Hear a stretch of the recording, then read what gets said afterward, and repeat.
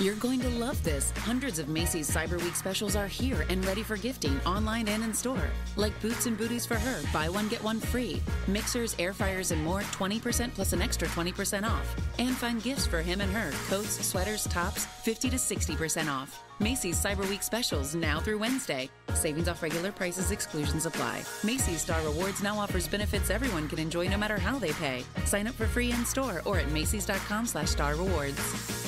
Blog Talk Radio.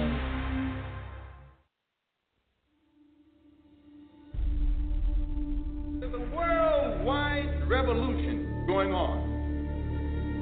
And in my opinion, the young generation of white, black, brown, whatever else there is, you're living at a time of extremism, a time of revolution. What is it revolting against? The power structure. The American power structure? No.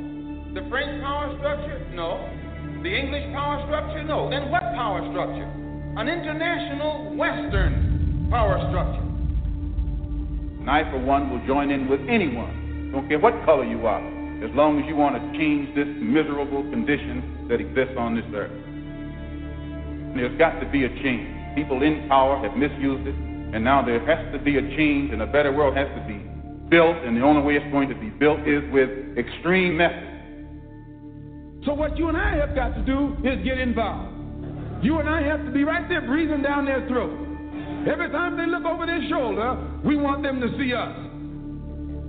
Once those intentions are made known, we can get to the nitty-gritty of the problem. We can get to the core of the problem. We can get to the root of the problem. And then we can correct the problem. Dearly beloved audience, let us welcome you again to Life Upon Light, and our greeting, dearly beloved audience, is the human greeting of peace be unto you. Assalamu alaikum. Let us move very, very swiftly, brought on by Brother Malcolm as he was transitioning from a super tribal leader to a leader of universal perspective. But he had not made the transition. So he had a limited perspective. Nevertheless, we love the brother. We appreciate the brother. And we ask the Creator to have mercy upon him, forgive him of his sins, and to pardon him of his transgressions, grant him the blessings of peace and paradise, and save him from the torment of the hellfire. Dearly beloved audience, let us pray for light, light upon light. We welcome you tonight, and in this week of Thanksgiving, we are so appreciative to be able to bring you from under the turbulence and the turmoil of a life where Turkey is the key. Turkey and all that stuff they put up there. Turkey, all that stuffing is the key to keeping us in a bad state. So we welcome you. So we have the opportunity to share light upon light. This week of Thanksgiving, we so appreciative And surely the Creator quickly reward those who serve him with gratitude and appreciation. And the Creator loveth not the ungrateful wretch. So we're so happy during this week of Thanksgiving. I thought you were one of those old Muslim, brother. What you doing talking about Thanksgiving? You just heard me that the Creator say the Creator loveth not the ungrateful wretch. But if we are thankful and appreciative and grateful, the Creator loves us. So there's nothing wrong with celebrating the concept of gratitude and appreciation to the Creator first and then to all of creation. We can celebrate the idea of the principle of thanksgiving and gratitude and appreciation. Dearly beloved audience, we got without allowing our appetites to get caught up in the trappings of Thanksgiving unchecked by knowledge. Now, it's all right to eat that turkey, that cranberry sauce, and that stuffing, if we're not blindly and unconsciously being led by our appetites unchecked by knowledge. Yes, when I eat the turkey, I understand consciously. This presenter understand consciously why they call it a turkey. T-U-R is the key to giving the donkey a life, or T-U-R turmoil, T-U-R turbulence. Terror is the key for keeping the donkey in bad shape. Let us pray for light.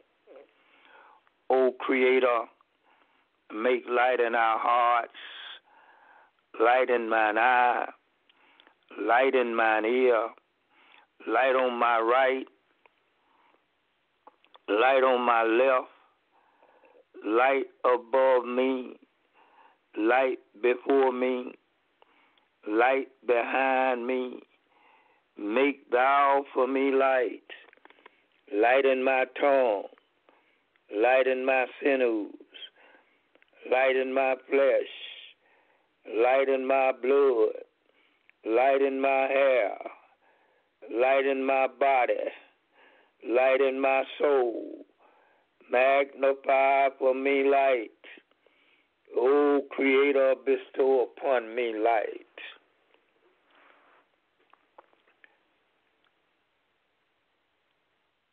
I'm a Jim Crow fella, Southern born and bred, and I was a little bitty thing, and my people used to be singing, this little light of mine, I'm going to let it shine.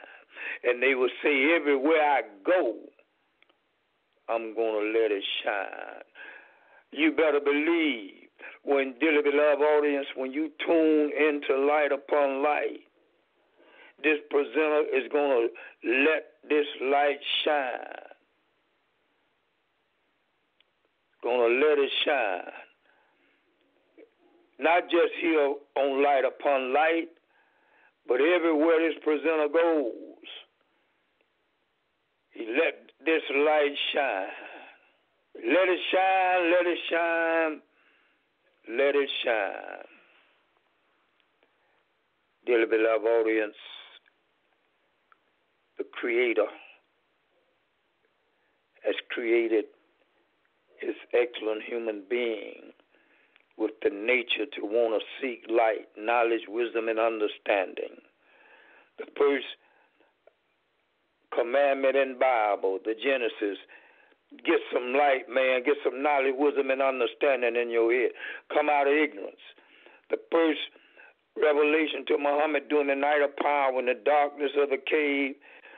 The first revelation was Muhammad, read, get some knowledge, wisdom, and understanding.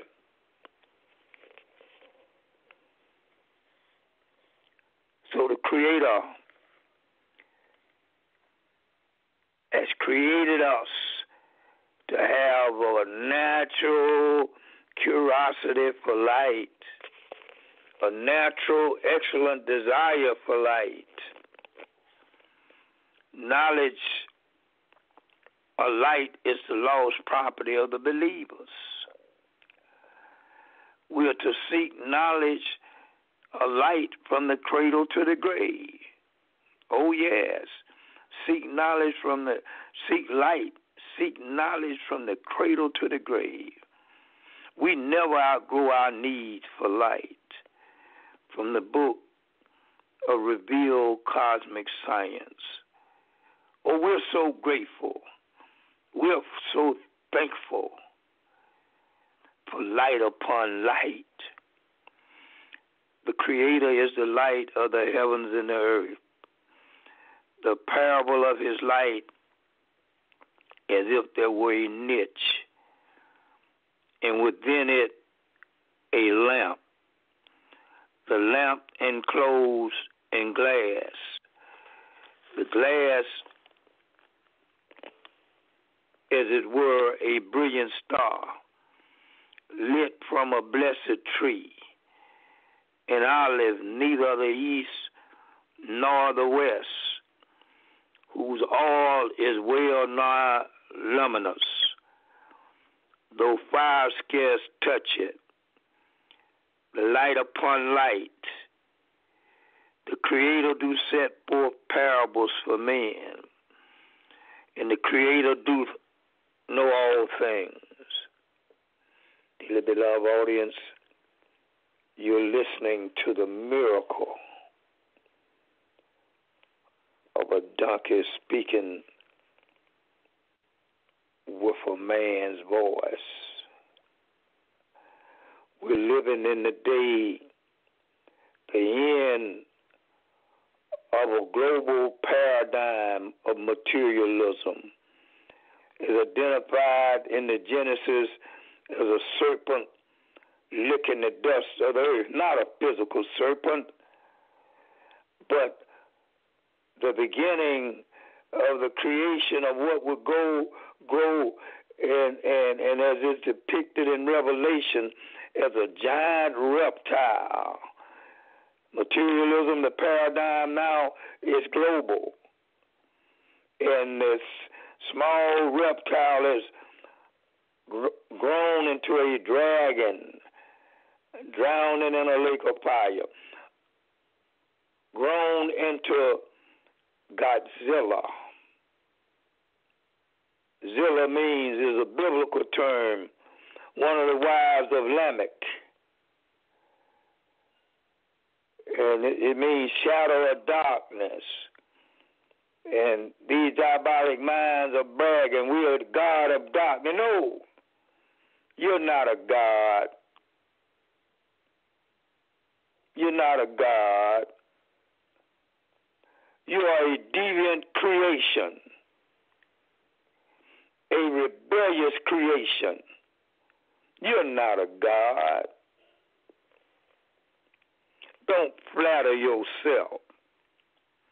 Godzilla, God of darkness. And no, Lucifer did not have a fight with the Creator. Lucifer fights you. Lucifer assaults you. Lucifer come up against you from your right, from your left, from your front and your back. Lucifer engages in all kinds of strategies and techniques of subliminal seduction to seduce you away from your Lord. And the Archangel Michael did not fight with Lucifer, who had a third of the angels with him. No, indeed. The angels do not have the faculty of freedom of will like the sons and daughters of Adam. No, angels can't rebel against the Creator. Only men and jinn can rebel against the Creator. Oh, you believe it, foolish, that the earth was a war in the heavens, all right, but not with the Creator.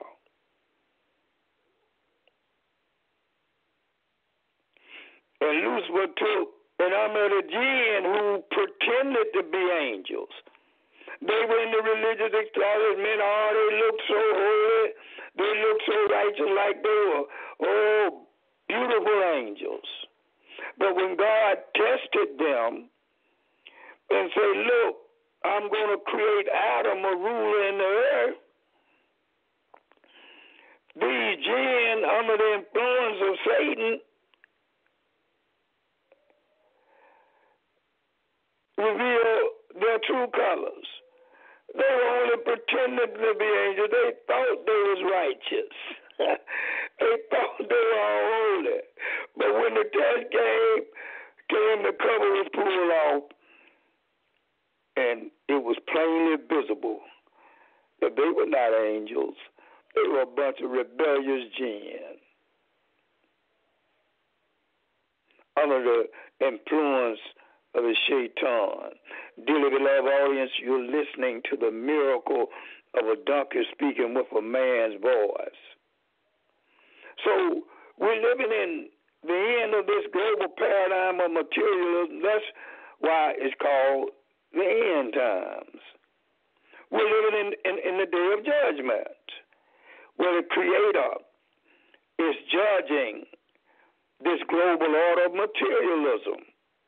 He's weighing it in the balance, and is being proven that it's wanting. That the handwriting, dearly beloved audience, is on the wall. This is the day of conclusion, inherently because this is the day of religion. And all the arguments and debates in religion are going to be concluded before this day and time is over. You better believe that. There's not several religions. There's one Creator, and He's given humankind two fathers. Our father Adam, and every righteous seer, visionary from every people on the planet that's not part of the Abrahamic dispensation, they come under God through Adam.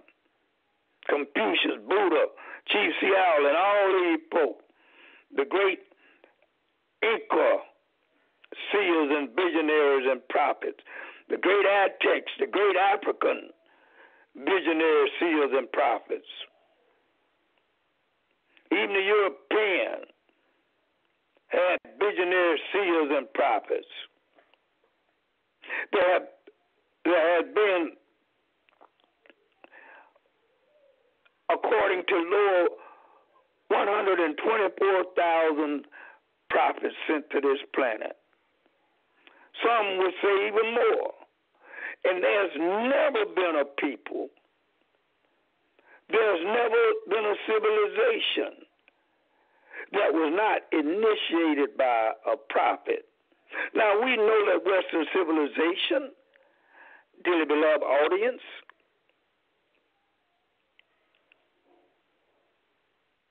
does not follow the teachings of Jesus in their purity. We know that.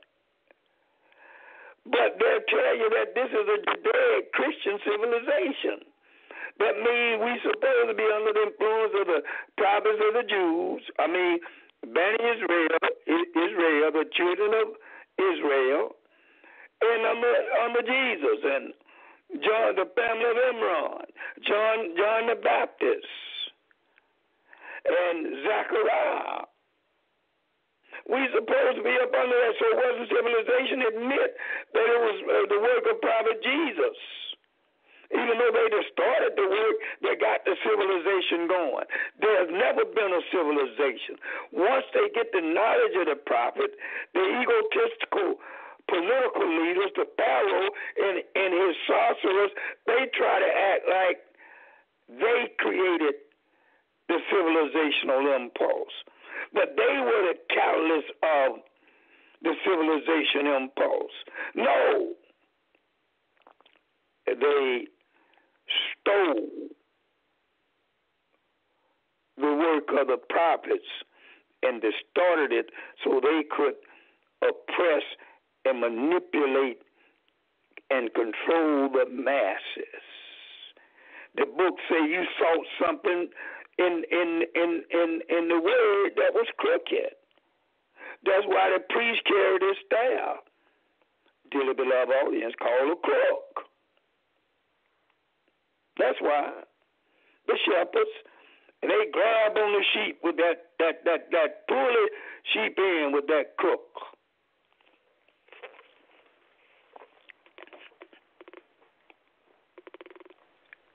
So yes, we're living in the end times, but it does not mean that sensational doomsday idea where everything is burned up, earthquakes, water everywhere. No. That's Hollywood sensationalism. That's not the reality, dearly beloved people, that the Creator has revealed. You're listening to the miracle of a donkey speaking with a man's voice.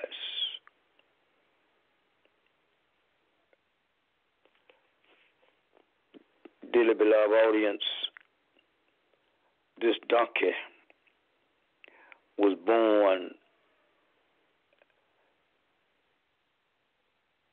a few days before the assassination of Mahatma Gandhi, January 30th, 1948. That's the year that was the date he was assassinated. This donkey was born out in Fort Benning, Georgia, January 1st, a little bit after midnight, in deep Jim Crowism. There were some nurses' aides around my mom, and they were encouraging her on to give birth to the first baby of the new year so that we could win the gifts, Fort Benning gave gifts to the first baby born during the new year.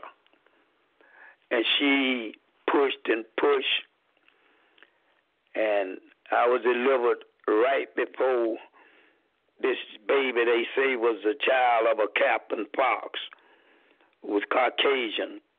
That's what they say. I don't remember these events. And they say they took my birth certificate. They didn't even attempt to eliminate the date by retyping a new one. They just took a pencil and struck through it and put a new date on there. That was the year when Dr. King was getting his high academic training in 1948 and left Morehouse, I think, and also the year that Malcolm Shabazz converted to the Nation of Islam. So that's the world this donkey was born into. In a kindergarten, I think, in the fall of 1954, a few months after the Supreme Court sent down or rendered the Brown versus Board of Education decision. A little while after they followed with Brown 2, all deliberate speed. So consequently, when this donkey graduated from high school in June of 1966, it was still in a Jim Crow context. Not one day did I attend so-called desegregated educational training in my hometown of Columbus, Georgia. My mom and dad neither finished elementary school. The people gave this donkey good grades, but the donkey still was in ignorance. Still was in ignorance. Graduated from high school, went to the University of Georgia. Eyes began to come open a little bit, but basically still a creature of the darkness. We saying all of this, dearly beloved audience, because we closing out 2018. We closing out on 100 years from 1918. We closing out 50 years from the tumultuous year in American history and even globally, 1968. We're getting ready to move into the 100th anniversary since the year 1919, the double 19. And the double 19 is 38, and 38 is 137. The number in physics of the fine structure constant, 137. The year 1919 may have been the most important year in the 20th century. We're getting ready to go into 2019, but don't expect for it to match the year later, 2020, the double 20. Like in 1919, we had the double 19. A century from now, we have the double 2021. Do you understand? So you get ready. We know that in 2020 we'll have another presidential election. We do know that. So you get ready, dearly beloved audience. And we're going to go Thanksgiving night as well. If you tied up with family, that's understandable. But we getting ready for 1969. And we have to explain to you how this donkey eyes began to come open.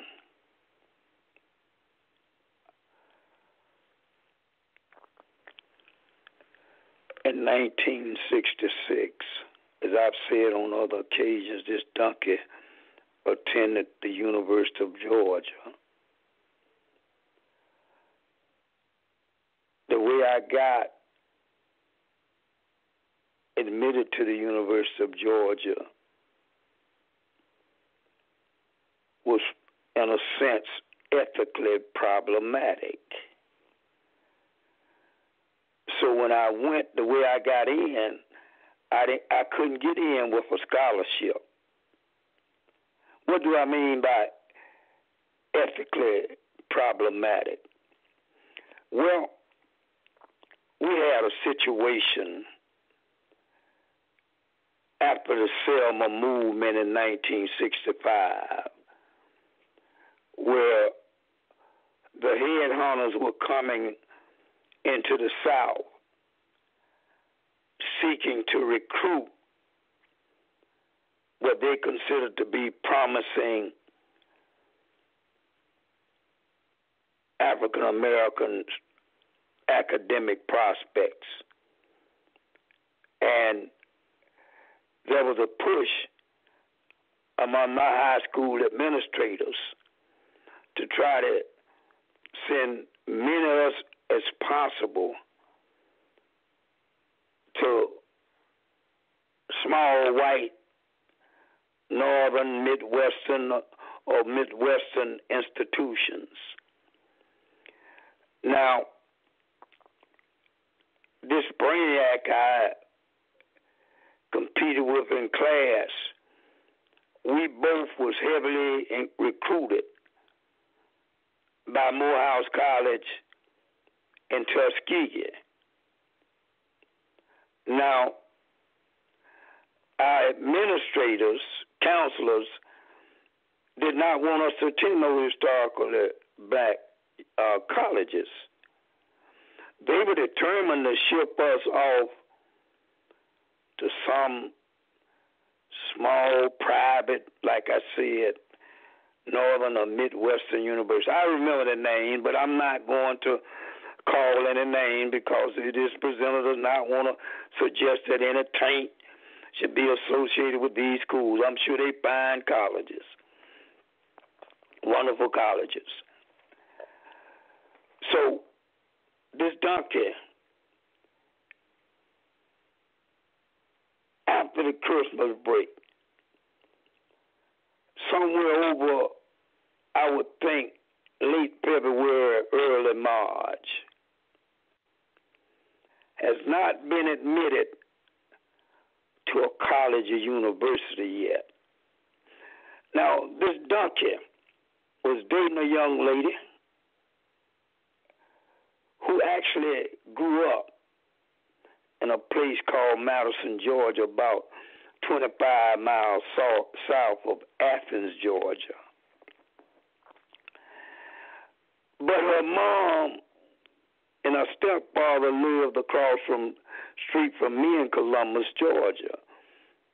Her mom was one of my favorite elementary school teachers. So, in around about her 6th and 7th grade year, she moved to Columbus. To make a long story short, we started dating our senior year. So I wanted a scheme where I could still be in contact with her once I attended college. So I started thinking, because of that reason, University of Georgia, I can see her on the weekend. She can come up to Madison.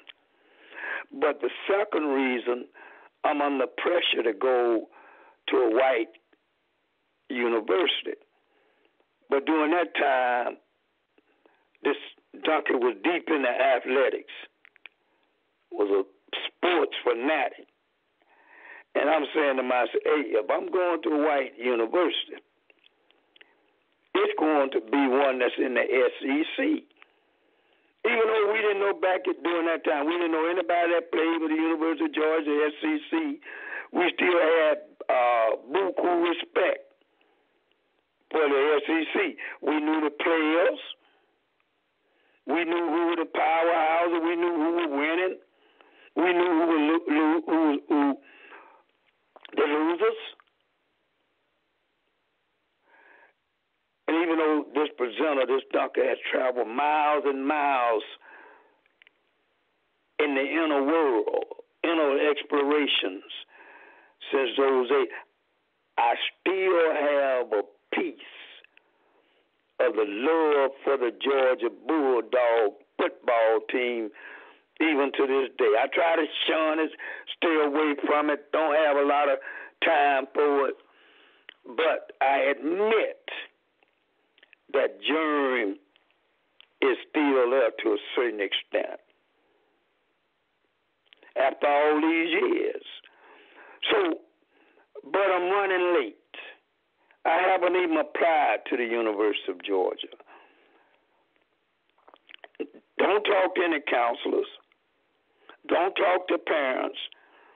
Get together and write a letter to the University of Georgia and I tell them, look, I applied for admission a few months ago, and I haven't heard anything from the admission office. And I said, I believe that you're discriminating against me by failing to admit. Now, look, at this time, I'm not a race man. I'm not a Hamilton Holmes. I'm not a Charlene Hunter. The first two African Americans to integrate the University of Georgia. Let's not play any game.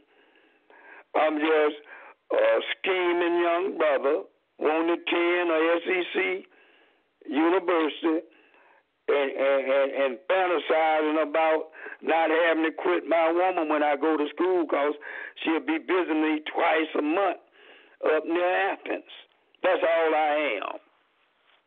Let's not play games. Let's not jump into a trick bag and try to be all this or that. So I sent the letter off. This is a true story.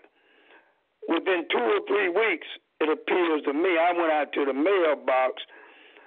You see the University of Georgia colors. I see a letter with a red and black stripe across the top. I crack it open. I've been admitted to the University of Georgia. No scholarship, no nothing. My daddy was a veteran, so I qualified for VA benefits. At the time, it was very inexpensive to attend the University of Georgia. Very, very inexpensive. So I shot up there, could pay for my dorm and my tuition, but not the food. So one day, this donkey was in the pool room in the rec area at the University of Georgia. And I saw a big fella by the name of Walter Washington Green. At the time, I didn't know that his father, the late Mr. Donald Green Sr., may God have mercy upon Dr. Green, was the only African-American medical professional as far as doctor in Athens, Georgia. So one day he took me home, and his mama offered me a meal. What she wanted to do that for, I wrote that meal out. A few days later, he went over to his daddy's office to try to get some money from his daddy. And old Doc Green, he saw me, he said, "Who they just washed?" He said, "Hey, this is a fellow from Columbus, Georgia. He's a student at the University of Georgia." And old Doc Green, he was a race man. He had attended Meharry University Med School in, I think it's Nashville, Tennessee. He was a race man. Matter of fact, he named Wash, I call him Wash, after Walter Washington, big political leader in Washington, D.C. So Doc told him, said, "Look, don't you let that boy miss a meal." Said, "Don't let him miss a meal. You feed him every day. And you tell your mama," I said, "feed him every day." So that's how this donkey got his meal ticket. I went through that because I started as a donkey under a good friend named Walter. And my journey at the University of Georgia ended with another fella named Walter. In between,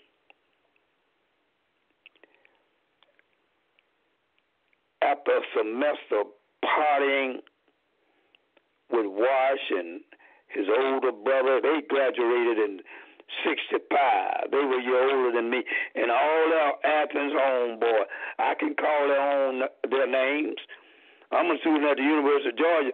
This ducky didn't have any business even going into the streets of Athens. But I had a local Athens posse. And I became tight with Wash, and so I was tight with all of his boys. So that first semester, that first quarter, University of Georgia, from the fall of 66 to the end, this ducky was in the old high school bag of partying, drinking, without any light of consciousness. But when he came back in 1967, in this same pool room, he met one Leonard Lassiter, a PhD student in sociology, a former all-conference basketball player at Pope Valley State. He too was Athens. Wash was about 6'4", 265, but this fella, basketball player, now he dissipating with beer and not watching what he eat. So he comes back to Athens. He's about 6'5" and a half, but he blows up over 300. Within 2 months, we had this fifth quarters in Athens, sitting behind some people we come to know as SDS people. And we started banging down, chugga-lucking down that old pitcher beer thing. And one of these Caucasians strike up a conversation, and they tell us about SDS. For the first time, the light of political consciousness is turned on. Within the week, I become the high priest of blackness at the University of Georgia, and this big fella becomes the enforcer. This is 1967. Also, we have an organizer from Atlanta. I'm not going to call her name. Became nationally known as a journalist. Also is an outstanding novelist. I will not call her name. She's still living. She became the high priestess of our Black Student Union. And finally, we had a theoretician who was working on a PhD in history at the University of Georgia, who went on to taught at Morehouse College for over 3 decades. And in 1967, Big Boy and I almost dropped out of school because there was a conflict in a place called Social Circle, Georgia. And we used to leave Athens every morning and drive down to Social Circle. And we became very, very tight. We became very, very tight. And we were looked upon as a troublesome combination. And we began to dominate the black affairs on the University of Georgia campus as well as in the city. this state of affairs went on until we took over some academic buildings and we coerced the University of Georgia into instituting a Black Studies program. Now the consciousness is turned on to the light of Africanness.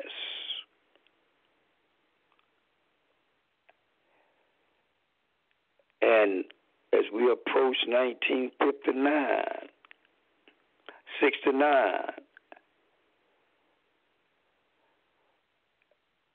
there's a terrible schism in the Black Student Union at the University of Georgia. Now, and that split was between myself and then Enforcer. We grew into a relationship that was almost fraternal. I can see riding across the state line on Bulldog game day early in the morning because the Athens was dry. They didn't sell liquor. And we would go up there, get liquor, come back with that schoolboy scotch, that Thunderbird wine, and he would be driving and we would be singing, drinking wine, Spody Yoda drinking wine. But he was very, very dangerous when he had taken in too much alcohol. And he became a very destructive force of nature. And even I had to watch him very, very carefully. Had to watch him very, very carefully. For example, give you 3 examples. One night, a young man from my hometown and I was riding around the University of Georgia campus with him. And we thought we saw a big white fella make a derogatory remark. So we got out the car. He couldn't park, so he rolled around the block. And me and this other young brother, we took off full speed, running hard. And we hit this big Caucasian in the chest with an elbow, full speed. He took his arm. We were right above Steckman Hall. For those who know about old Steckman Hall, it was a little hill or incline leading down to it. And this fella took his arm and just knocked us down like we were bowling pins. We get back up and try it again. He'd knock us down again. So my brother that was with me, he told us this. He showed it. I would say what he said. He said, "This cracker hard as a rock, man." And he was right. So by that time, I had come back around. He saw what was happening. But he's full of that chump oil now. And he's dangerous now. He's a dangerous whirlwind now. And you better look out. He jumped out that car, grabbed that fella, and just chunked him down the hill. As if he wasn't nothing. So we got back in the vehicle, started clowning again. Another example is when we had this friendly but very, very destructive fight with the University of Georgia football team. Now, when I tell people about this, they think the presenter, that means that we had a problem with Georgia. But no. Even though we would go to the game and protest because our best duty was not playing in an African-American player, you better not say nothing about those Georgia Bulldogs. I'm going to just tell the truth. So when I convey this, do not think that it was some kind of hatred for the Bulldog. No. It was the crazy 60s, man. You know, they had this guy, Bill Stanfield, played NFL, Jake the Snake Scott, man. I used to party with some of those SDS people. Some of the women used to dig on Jake Scott. For some reason, they love Jake Scott. Jim Joy, Patton, all those fellas. So, didn't have no problem with them. They sat at their spot in the Bulldog room, and we had our spot. But on this particular day, the high priestess of soul transgressed the boundaries, or she instigated us to transgress the boundaries.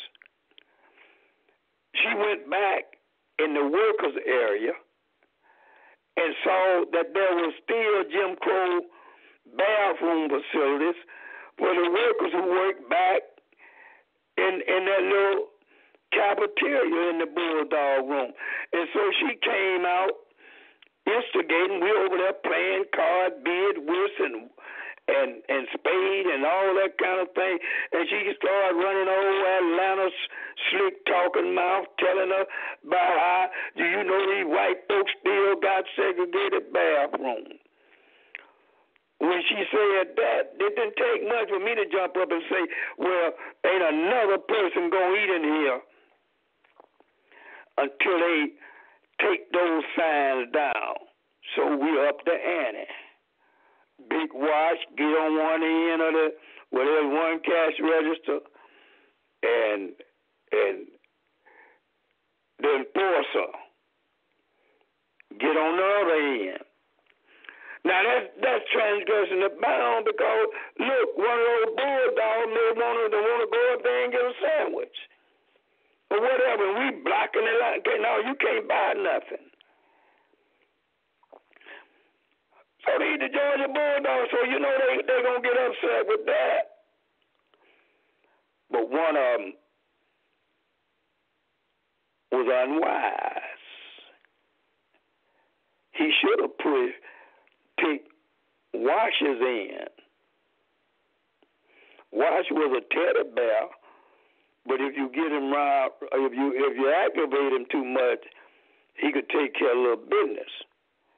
But it was a little business compared to this black tornado. So I'm sitting there standing in the middle running my mouth, not holding on a cash register, nothing.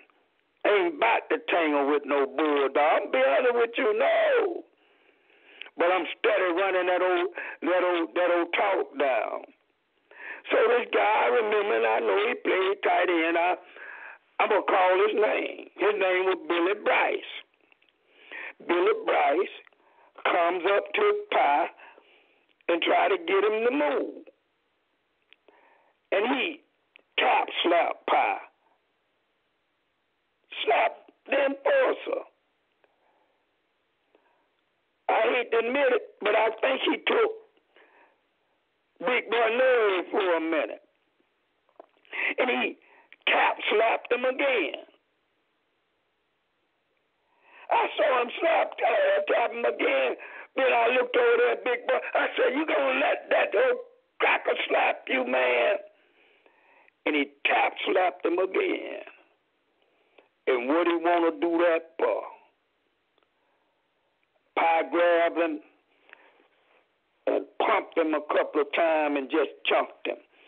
Then all hell broke loose in the Bulldog room. The next day we act like nothing had happened. None of us had, and we were very so-called militant, dearly beloved audience. And we had nothing, absolutely nothing against the Bulldogs. We cheered them on. The final example, one night we were up in the Black House. Then poor this old lady, we partying, she come to a party late. And at the Black House, you had to walk up a long driveway. And she claimed that when she came up the driveway, some Caucasians assaulted her. We in the Black House, we just jamming. We done put some of that old Whipple in a big old tub and mixed it with some grain alcohol. Done smoked a couple of joints. We ain't feeling nothing. And we really ready to rock and roll. So she comes up there exaggerating, talking about how that folk were messing with her. What she want to do that for? Big boy almost tore the door up getting out of there. And put on his basketball trot and ran down to this house at the edge of the driveway. And Lord have mercy, big boy went in there and he worked out that night. But big boy was arrested. And when they had his little misdemeanor trial, there was a Caucasian that was a Vietnam veteran. And he looked at the judge, and these are exact words. He said, I've been to Vietnam, Your Honor, and I've been to other places. But I ain't never seen nobody fight. I'm not going to say what he said, like that N word over there, pointing at big boy. I ain't never seen it. But big boy and I bailed out in 1969 because big boy abused his power. We had an arrangement for 3 years where we could go out to Watkinsville or to Whitehall, Georgia, get with our Caucasian brethren and smoke as much dope as we wanted to smoke free. One night, one of them brought some dope. His name was Dan. I'll give you his name. Up to the back house.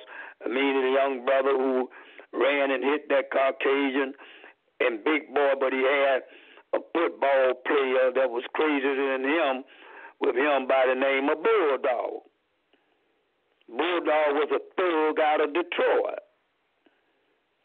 So when Dan gave us a few joints, big boy and Bulldog took the man dope. And they threw him in some bushes, and Dan was in the bushes crying my name. Joe, please help me. Now, this is a white boy.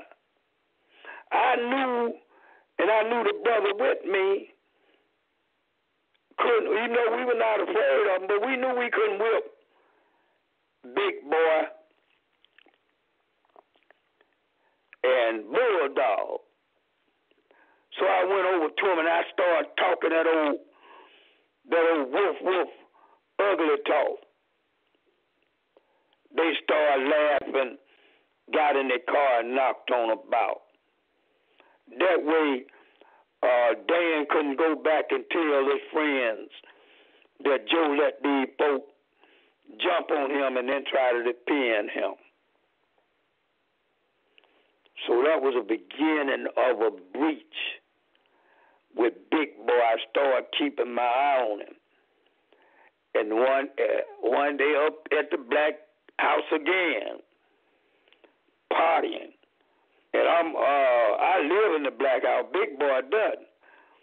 Our roommate, who was one of the, I'm not going to call his name because he ended up in a great big legal position in the state of Georgia.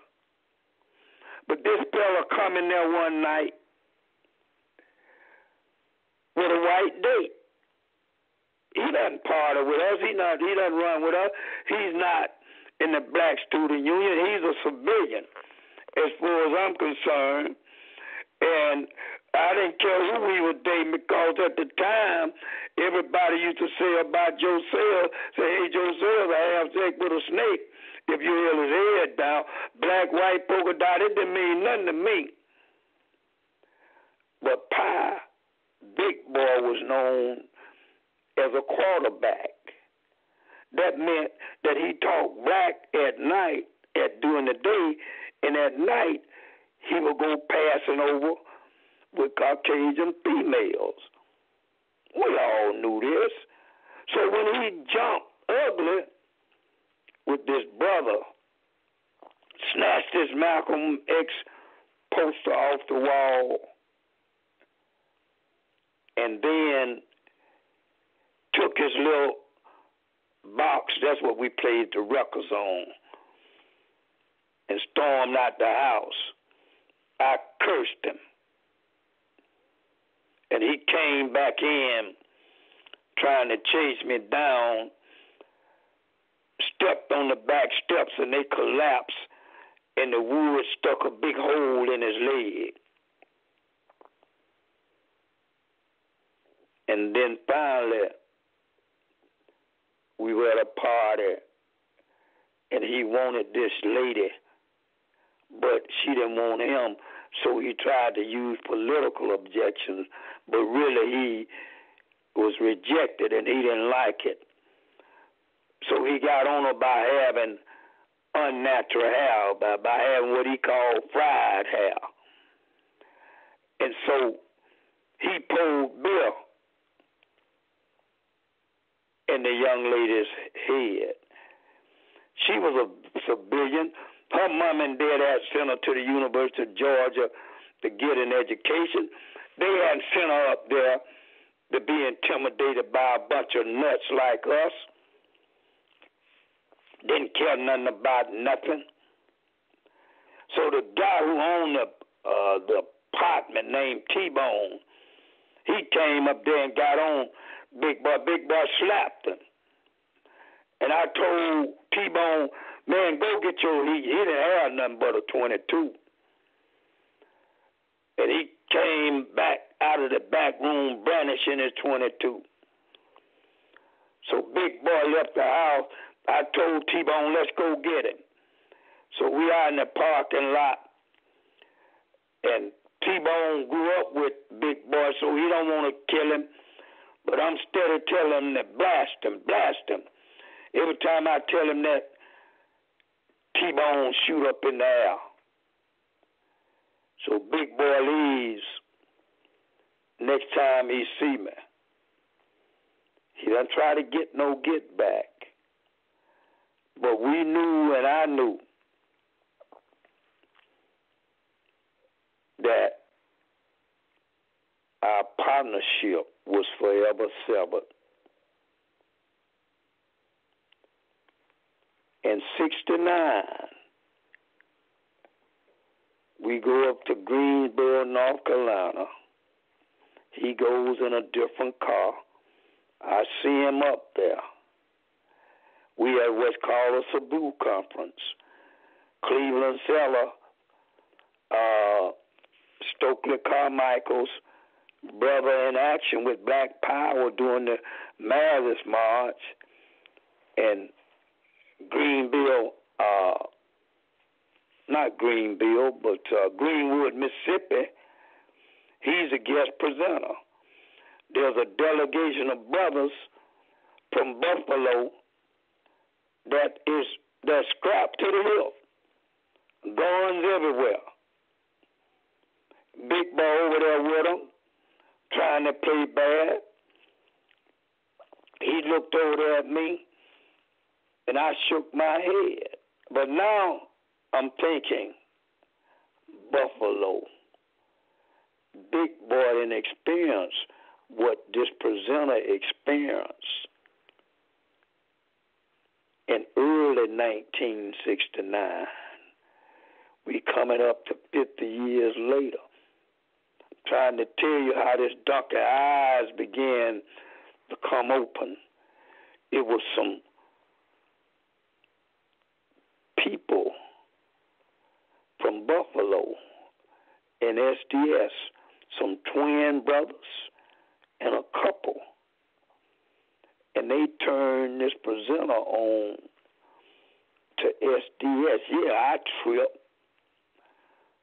But I didn't realize at the time that it had opened up some kind of way the light of spiritual consciousness for the first time. And see, I've studied Big Boy's life. Big Boy never got beyond black consciousness. The spiritual eye never opened in Big Boy. And when I went to Big Boy's funeral, I had to give a eulogy. That was on my mind. He bled away for the rest of his life. Brilliant PhD student. Never completed his doctorate. Never got himself together again.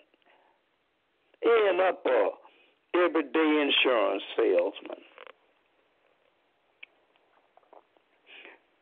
So, in 69,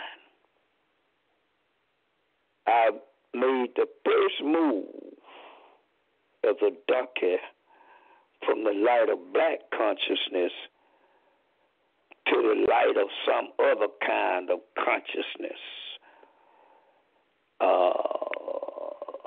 some kind of pseudo-spiritual consciousness. And from 1969 to the end of the Battle of Athens in May 1970, that mind was still, that crack in the cosmic egg was still kicking. And that spring of 1970, the same spring of Kent State, Athens, Georgia blew up. Whole-scale insurrection by African-American high students, African-American students, University of Georgia, and Caucasian students, even the frat and sorority types. We all came together. During that movement, which I call the Battle of Athens, the last real civil rights movement in the South, the May of 1970, I ran with a brother by the name of Walter Moore. Didn't make the connection,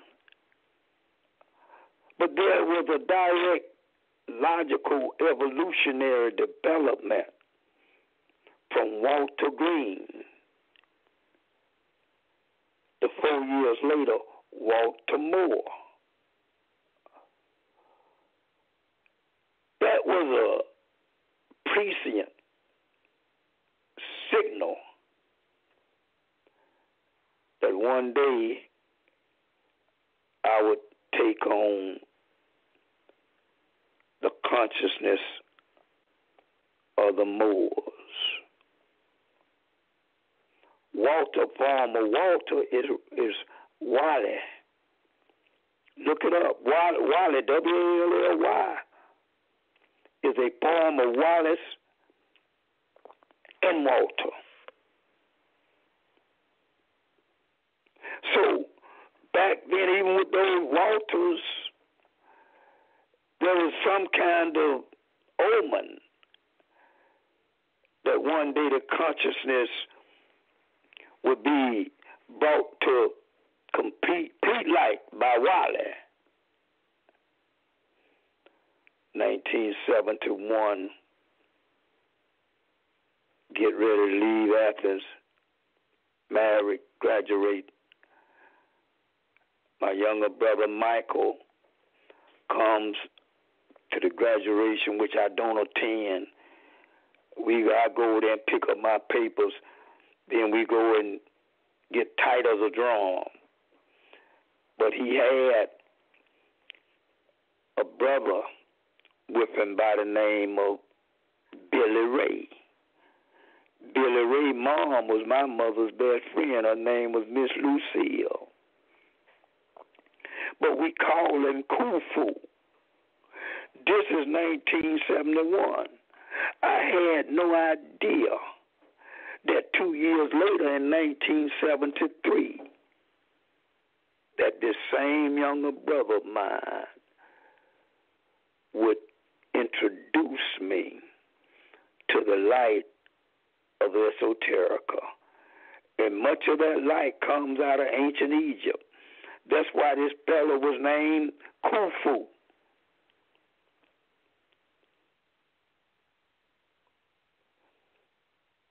This is how the Creator was gradually opening the eyes of this donkey.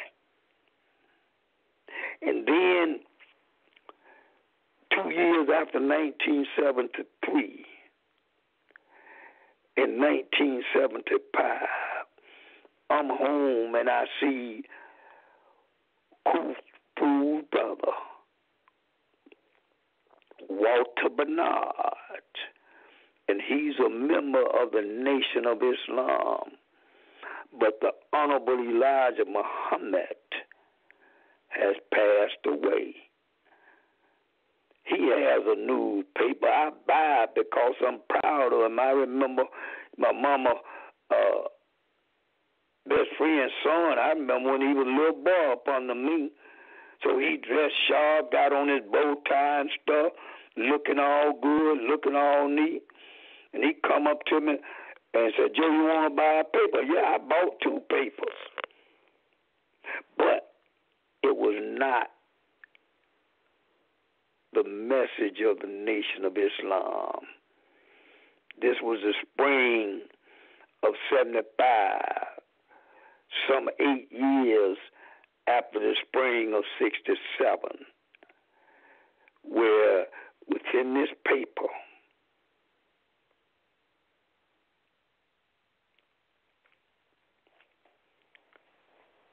I read Imam Wali or Wallace Muhammad bought the paper from Walter or Wali. Walter Wash Green, Walter Moore, and Walter Bernard Harrington. Now the donkey has seen the light. And I'm walking around Atlanta looking, moved to Atlanta. A few months later, walking around Atlanta, getting ready to buy me some newspapers, studying the religion of Islam. And I run across this brother, Athens, a guy that even Big Boy was afraid of, because this brother was known as the first brother to pick up a gun in the Keynesian civil rights movement, not led by Robert Williams out of North Carolina, in the Albany movement. And he was from Athens. And we used to go to a juke joint called the House of Blue Light. House of Blue Lights. Only this brother, his nephew, Big Boy, and myself could sit at the front table. Now, Big Boy and this brother, they are both passed away. I am not going to call the name of this brother, because if I did, it would give away the identity of his nephew. His nephew is still alive, and I don't want to talk about him. I don't want to talk about him. All I can say is that he grew into a dangerous man, and I'm going to leave it at that. But this fella, he saw me, and he looked as if he'd seen a ghost. He said, "Joe, why are you looking so young and so clean?" I told him, "Brother, you know it." I said, "I'm a Muslim now. This is that old Muslim look, brother." He said, "Well, what you doing?" I said, "Man, I just finished law school." And when I told him that, he just lit up, which was to say, "Man, I didn't get none out the system. But you used to be with us, and I'm glad to see that you were able to get some out the system." I never will forget that look of joy in his face. He up there walking around now in the streets of Atlanta, off the Cascade area, about 2 miles down from West End. And I see the brother. I never see him again. Next thing I hear, he had gone home. He and Big Boy both. Now, the nephew is always asking about me. I haven't seen him since I left Athens. It was out of that kind of turmoil, out of that kind of ignorance, that the Creator brought me out of the depths of darkness in the light. I say to each and every one of you under the sound of my voice, that you too can be brought out of the depths of darkness into light.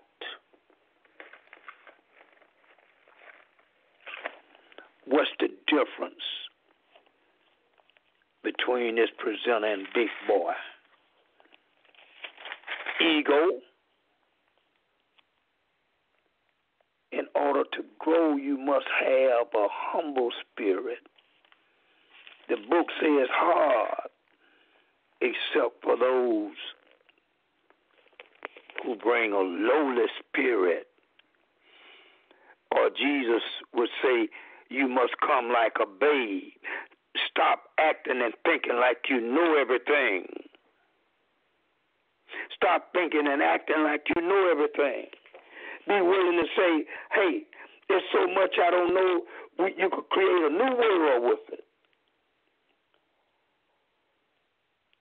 And when this presenter in August of 75 heard the imam teach on that pyramid for over 6 hours, non-stop without notes, and every line was something new. Then I had to go back into the mother's womb, dearly beloved audience, be born again and come out as a babe in the light, in the cradle, hoping that one day the Creator would bless me with a transfiguration moment where I'm lifting a man of knowledge up, ascending on the Mount of Light. He's ascending and I'm lifting him up. Then maybe the Creator will lift me up. I lift him up. And when Jesus came down off that mountain, he was lit with light. But he started off as a baby in darkness in the cradle. Jesus, when he first started, was not right. He was mountain? Can I prove it? Yes. Did he baptize John the Baptist? Or did John the Baptist baptize him? He came up under John the Baptist, even though John the Baptist knew he had a greater destiny. He's not even able to lace up his shoes.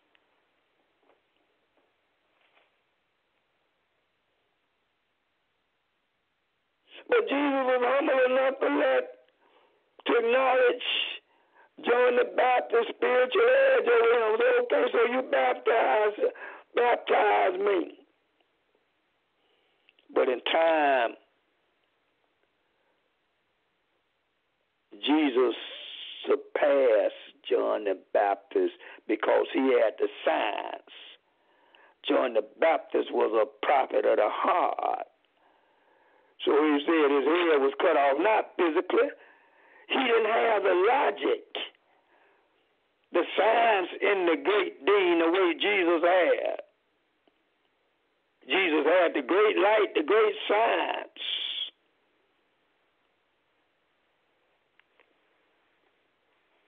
John the Baptist had good, clean, Adamic sentiments, sensibilities, sensitivities about God and religion.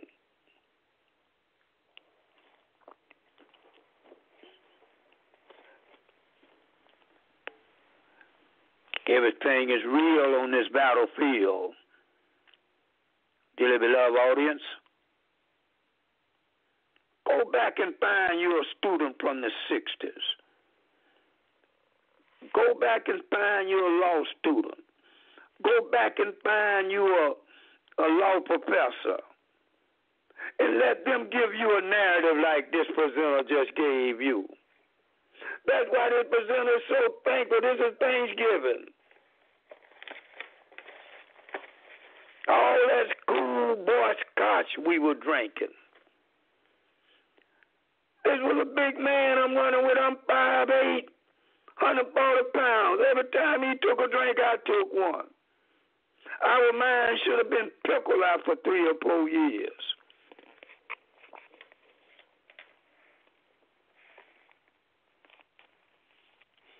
They giving us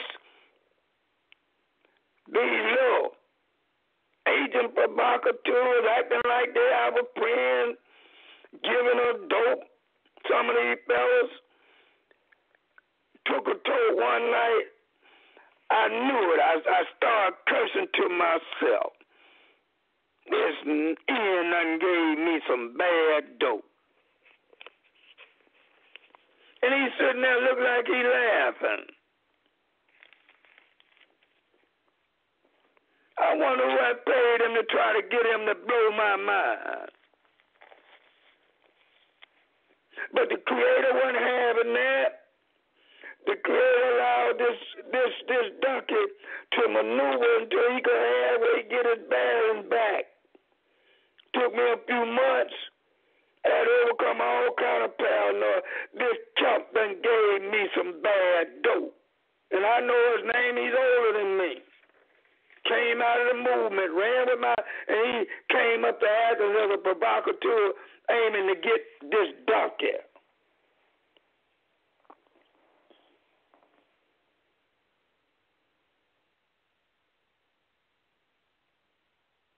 Giving me some lace dope. Trying to run me crazy.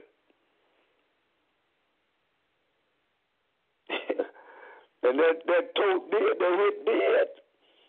Blow my mind for a hot minute, about 3-4 months. If I hadn't met my wife and started running with her, I'd have been up the creek.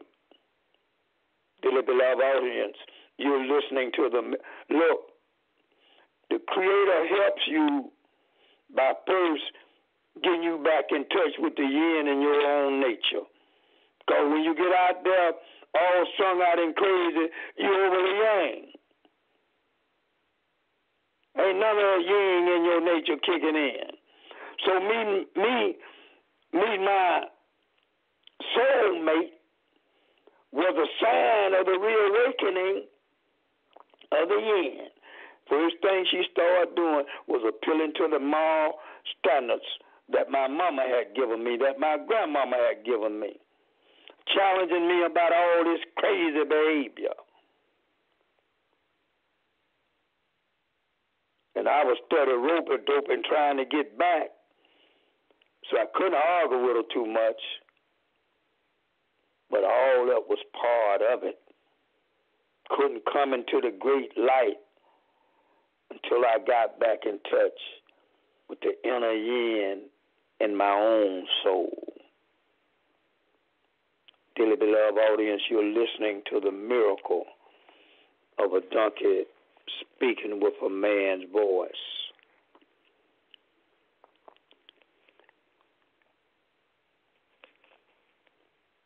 Yesterday, November the 19th, I talked about my grandmother, November the 15th, and today, November the 20th. 19th was the day of the passing of my father 2 years after my grandmother in 1979. And the 20th was the passing, November the 20th, of his baby sister. He was named Joe, and Joseph, and she was named Josephine. That's the one whose son was named Wallace, who used to always cut into me with that talk about how he could whip the average man. I was going to say some things about that, but we're going to move on. They put a good brother away that was about 3 years older than me, graduated in 63. I got out of there in 66. And in 67, after we made that conversion to black consciousness, he came down to Columbus. He was living in Chicago. And he gave me a ride back to live with one of our friends and work that summer. But we used to see each other all the time. He was married, settled down, and he worked at U.S. Steel. This guy's name was Roy Hollis. And Roy was the first person who allowed me to share light with him. He may have been aggravated because I kept in his ear with all that old black power talk.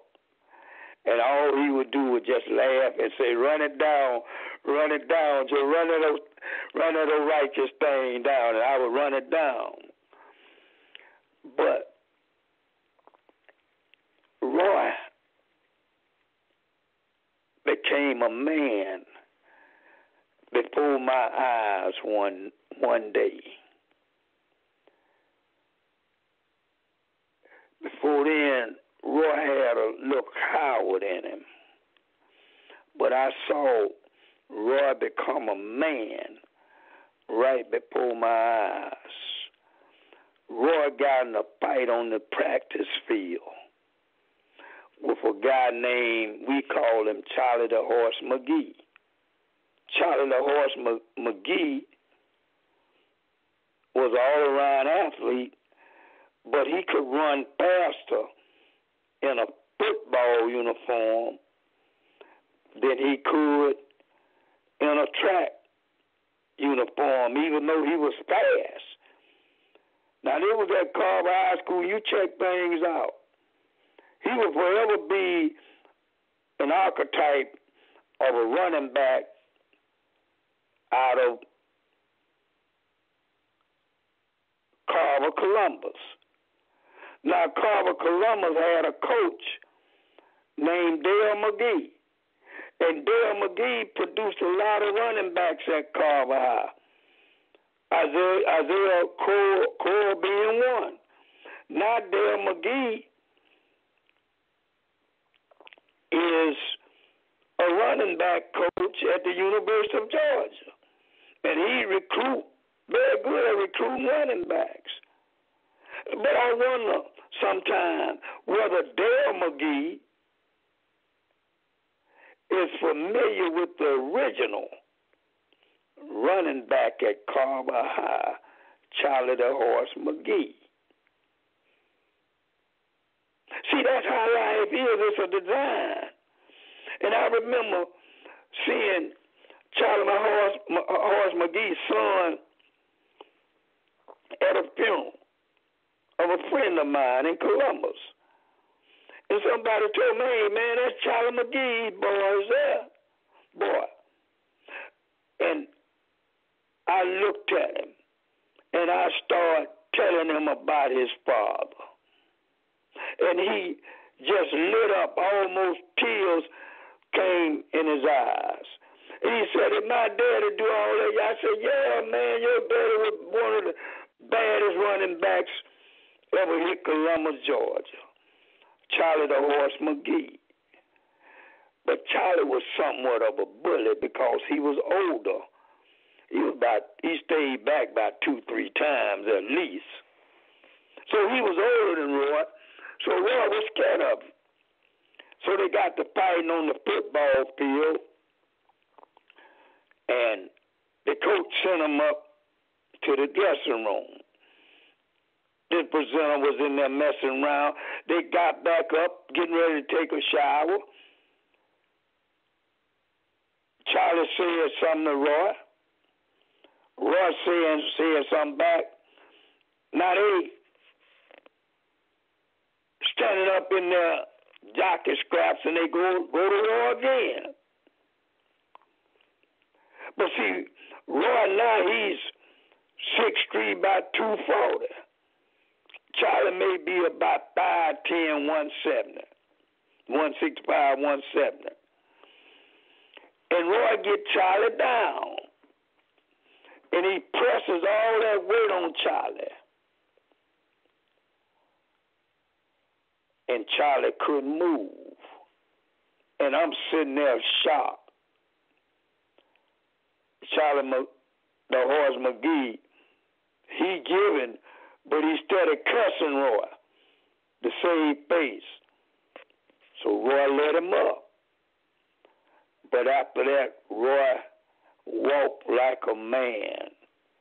Roy talked like a man.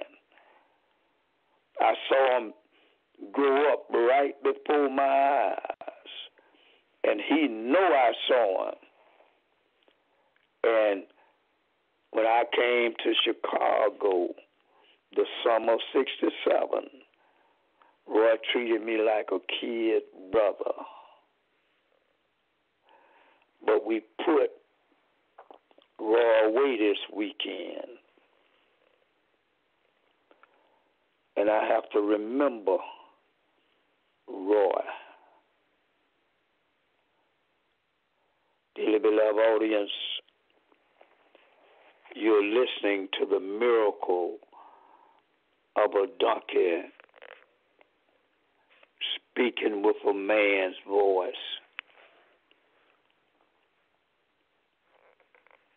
Can I take my time?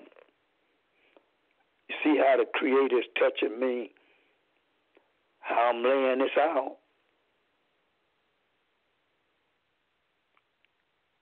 There's no exaggeration.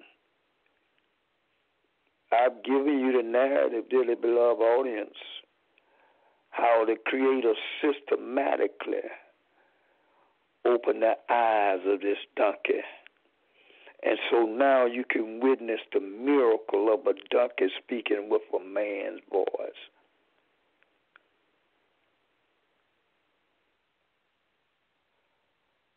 Well, brother, I don't believe you were like that at the University of Georgia.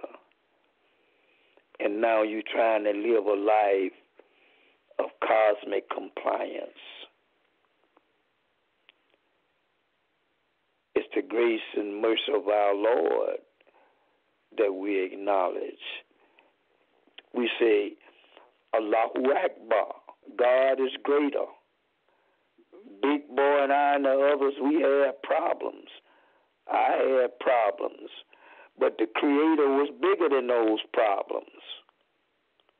So the Creator who's bigger than those problems, who's greater than anything that we can imagine, bestowed His grace and helped me remove some of those problems. But some this donkey will take to the grave. We say, alhamdulillah, all praise is due to Allah. All praise is due to the Creator. We're not trying to impress you. We're not trying to boast to you. We're trying to encourage you as a son and daughter of Adam to claim your legacy.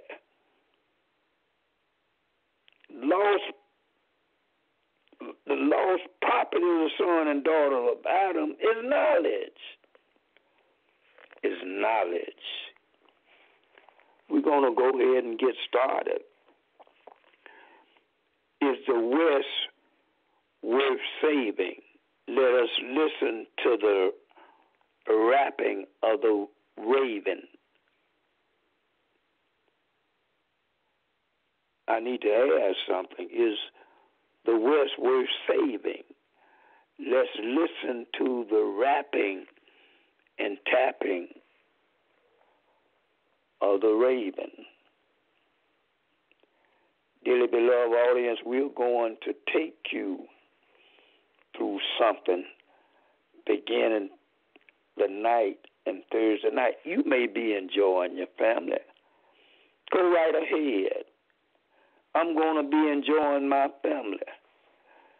But hopefully at 9 o'clock Thursday night, we got to tee this thing up again.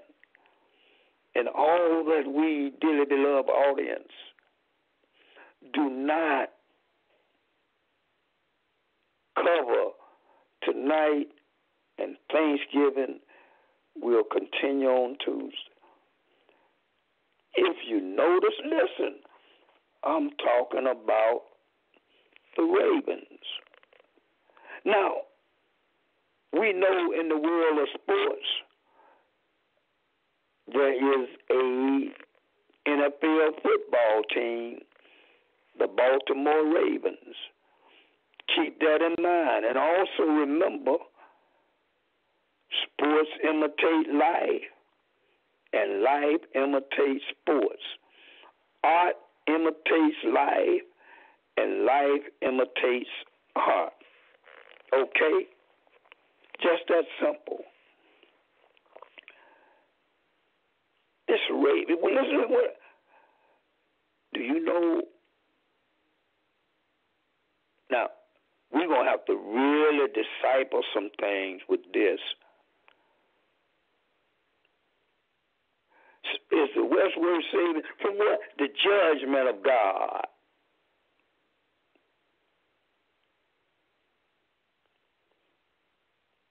Can the West that's obsessed with global materialism, resulting from a physicalization of God through the misdirection of St. Paul, when he gave us the idea that Jesus should be deified. And then we had the churches putting this deified human-like figure in the image of a European on the cross. And if you have a flesh-based carnal God, then your systemic paradigm will eventually evolve into materialism. In flesh material, in matter material. Oh, yes. In this fall, 2018, leading up to the armistice, which marked the end of World War I. And World War I was the beginning of a series of global events which led to the destruction of white supremacy. Well, it's still here, yeah, but it's on his deathbed. You hear the chain stoking and the death rattle. But oh yes, it's on his deathbed.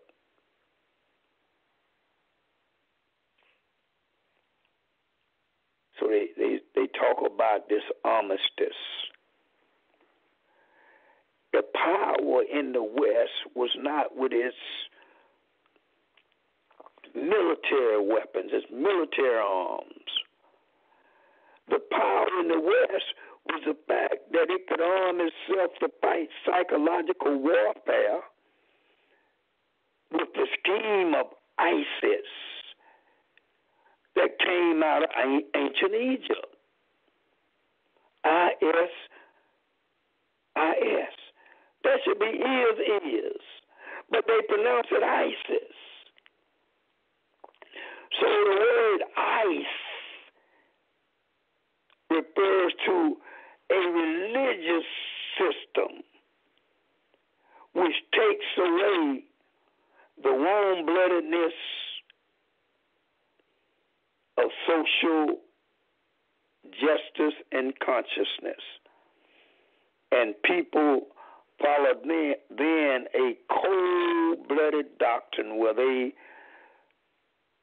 don't treat each other justly, but they talk about love all the time. Love you this, love you that.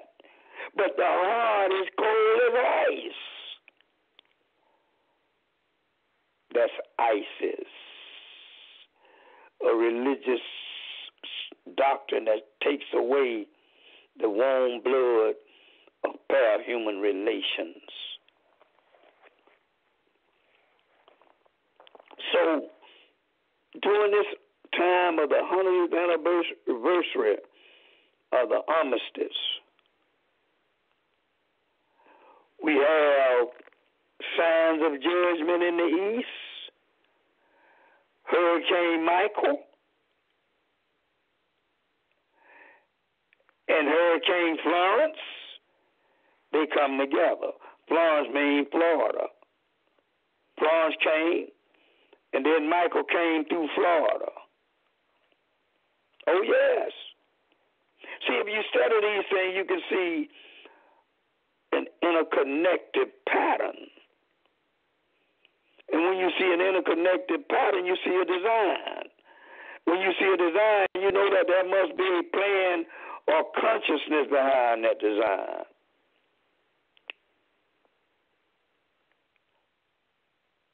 Out west, the judgment is fire, not against white folk, not as against this conservative guy said, against liberals. No, judgment on this world of materialism. The conservative are the Magog. The so-called liberals are the God. And the book says that we would have to take a look at the Gog and the Magog according to Revelations in this day and time. So the judgment is on everybody, the Gog and the Magog. The so-called liberals and the progressives and the so-called conservative. Well, why do I call so-called? Because they are not inclined to conserve the way of the Creator. They are inclined to con people into serving them, being the masters over folk. That's the conservative. The liberals are not this, so much into having a broad, extended mind, broad horizons. No, many times it regrets into a state of libertine,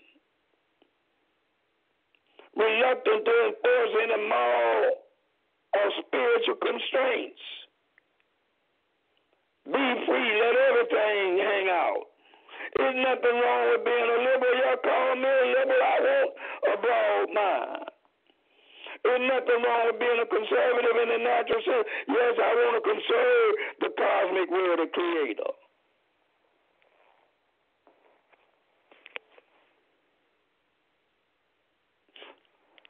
But when that liberalism becomes artificial, then that's devolving into a state of being a member of the party of the Gog. And when that Magog is utilized to try to conserve white supremacy and the dominance of the white race over other races, then that's the Magog.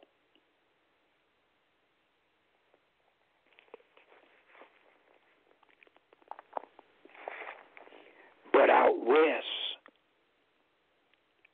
where did they say this fire was initiated? What they said it initiated was started on November the 8th. Let's just do our math. November is the 11th month. Bam. The 8th, 8 and 11 is 19. 19 and 1.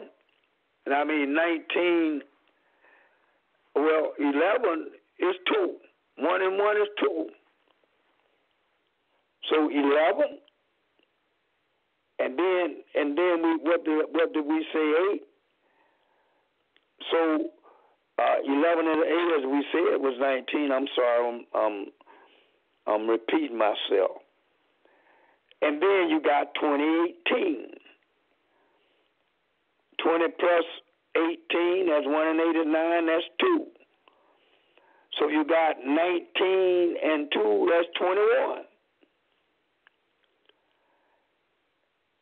And 2 and 1 is 3.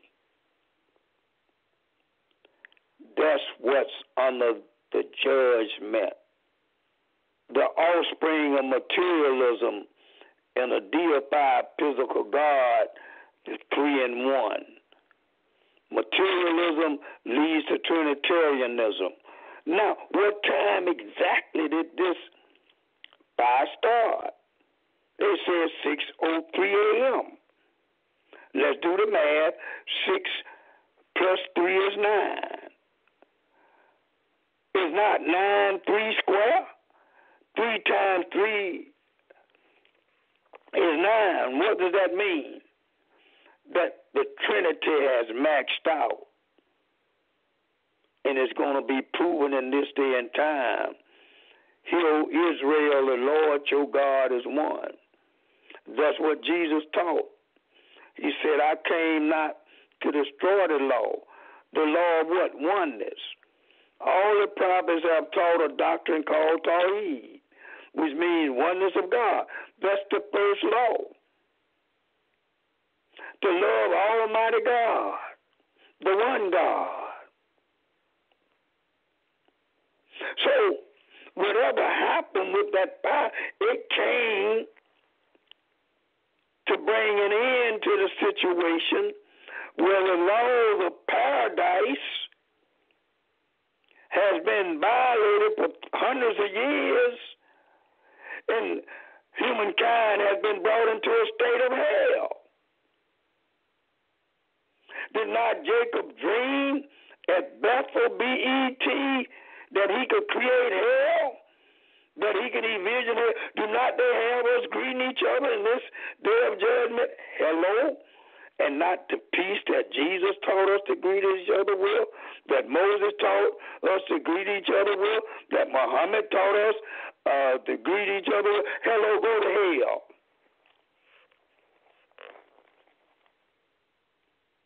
But they say it broke out near a dam called Po. P-O-E. Now it's getting interesting. Is the West worth saving? Let's listen to the rapping and tapping of the raven. make the connection. Poe. Just think about on the level of Western knowledge lore. When you say Poe, what's the first thing that come to your mind? POE? I had never heard of POE in the context of anything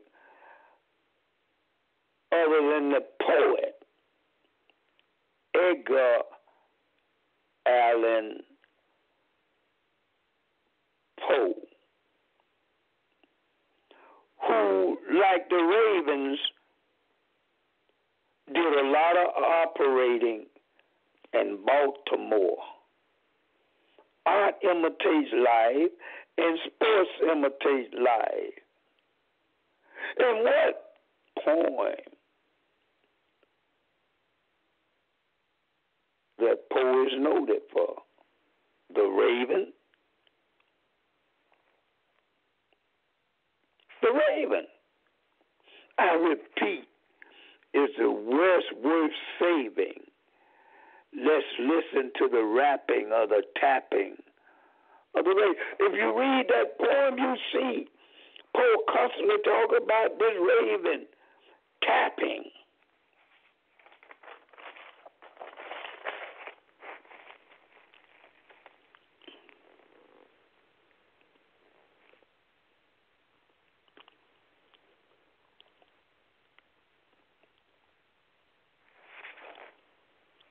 That raven tapping.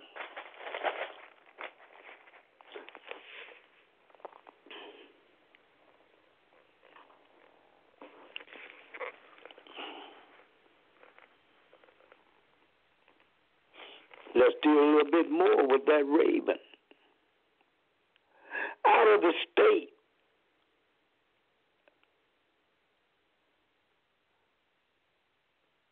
of Maryland, where we have Baltimore, there is a political figure by the name of Elijah Cummings. If we go to the Western knowledge lore, i.e., the King James Version of the Bible, we know, dearly beloved audience, that there is a relationship between Raven and Elijah. If you do your research on that bird raven, it says similar. It symbolizes the original natural thoughts of man. But they are tied into the color of the raven, black. And if you know about the holy city of Mecca, there is a black stone. And many of your priests wear black outfits. And there's a formal called a black tie affair. What is that black talk? Black, that's talking about the original nature of the human being. The black stone symbolizes original Adam. So the raven is related. A bird is on the air, and air symbolizes spirituality, the spirit given to the natural inclination of the first Adam, not the second Adam, not Jesus who became a quickening spirit, not the Adam that the Creator told Iblis or Satan to bow down to. So when I breathe into that second Adam, then you bow down. But the first Adam is that original nature of the human being. without the light of cosmic religious science. And so Satan can trick that first Adam, but he cannot trick that Adam that come under the light of cosmic religious science, that second Adam, that Adam that's a quickening spirit. Oh, yes. Yeah, it's the same ducky that was doing all that foolishness at the University of Georgia. Now, the Creator has opened the eyes of this ducky, and now you're observing right before your eyes the miracle of a ducky speaking with a man's voice. Some of you, especially my African-American brothers and sisters, you always, throughout my life, been telling me, you can't tell me nothing about my Bible. I know my Bible. That's ego.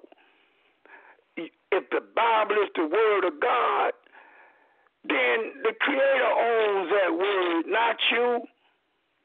So you're arrogant and insolent talking about your Bible. It's not your Word.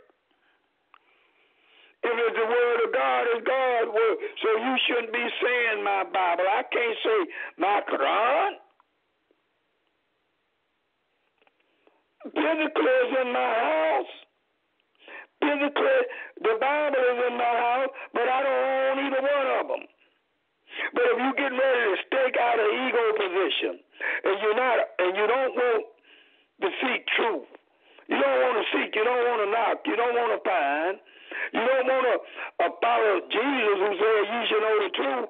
So you get set in an argument, you're ready to debate, you're ready to fuss, talking about your Bible.